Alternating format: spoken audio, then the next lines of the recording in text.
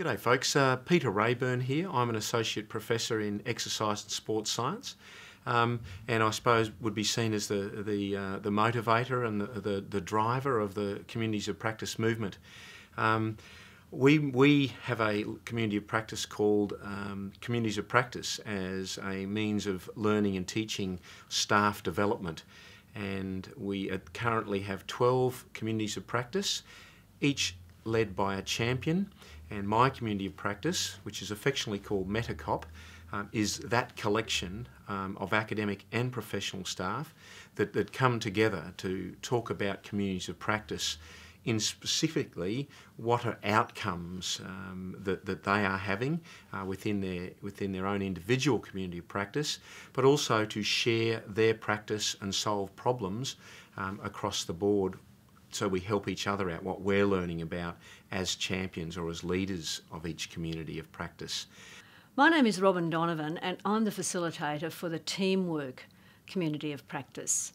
As you know, teaching teamwork in large online classes can be challenging for some academics, so this group provides a comfortable and an informal environment where our academics can share their difficulties, share their problems, and can come up with some solutions to their problems.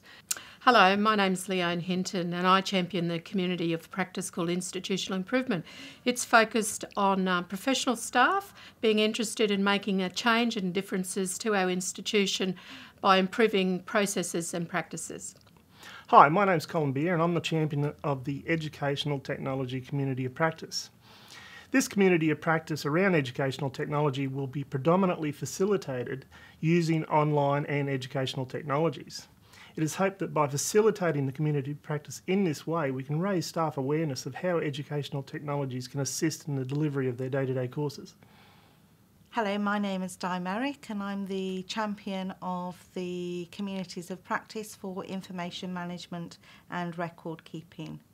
I'm currently part of the Academic and Research Division, and I have realised since working on the recent AUQA audit that it's an area that our university really needs to embrace and encourage more users to be part of the TRIM record keeping and actually understanding what our challenges are in reference to record keeping. Hi, I'm Kerry Reed-Sell and I'm the champion for the group Simulated Learning Environments.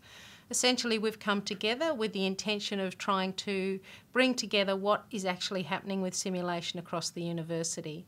We also see ourselves as an entry point into the special interest groups from Le Turc in terms of opportunities for research. But essentially where we start at is just trying to get together as a group to identify what's really happening with simulation across and share our ideas. Hello, my name is Nona Muldoon and I champion the Work-Related Learning COP. Our COP is focused on helping staff and students in their work-related learning experiences, particularly staff, to help them integrate work-related learning strategies in their teaching practice, which range from classroom-based experiences right through work-integrated learning in the workplace. I'm Julie Fleming and I'm the champion for the First Year Experience Community of Practice.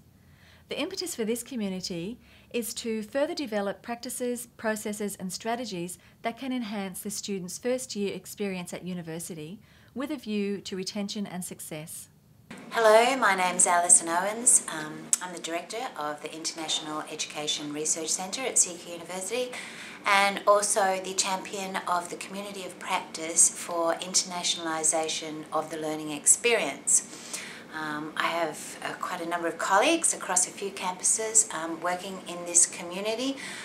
The purpose of our community is to support and inform culturally inclusive teaching and curriculum around internationally relevant and engaged topics.